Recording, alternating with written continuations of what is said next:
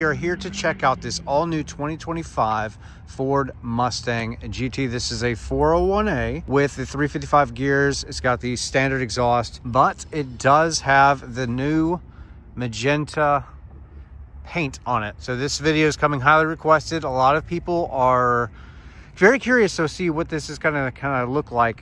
This is filmed on a iPhone, so it's going to be a little bit darker than it would be maybe in person, but I can tell you that it's got a little bit of a pink purple kind of look to it. It's pretty cool. It's still kind of masculine if you're into this kind of thing, and all you ladies out there, I think you're going to love this color too.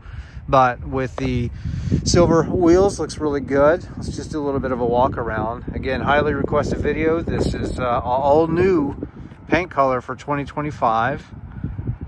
Got it here in the sunlight. Look at that. Yes, you can really kind of tell what it's looking like there. There's some really cool flake in this. I'll get real close to it here in just a second as we come around, as the sunlight hits it.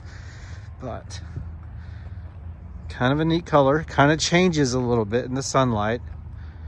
But let's get up close. And you can kind of see some of the flake in there, hopefully.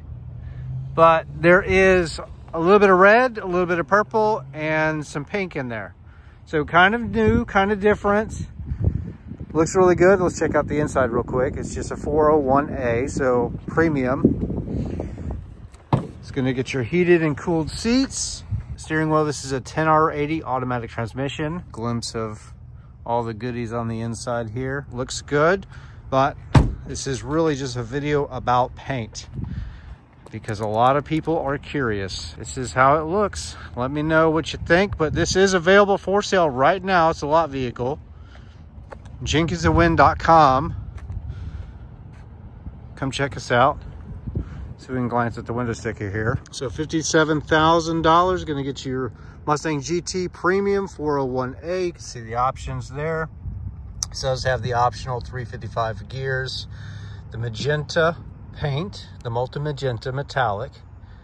It's got a mini spare wheel in the trunk as well, so very nicely equipped. We did take it for a little bit of a drive around the dealership, and for some reason it drives a little bit sharper than the 24s. I don't know what changed, but Ford seems to be doing the right things here. So pretty cool color, very different.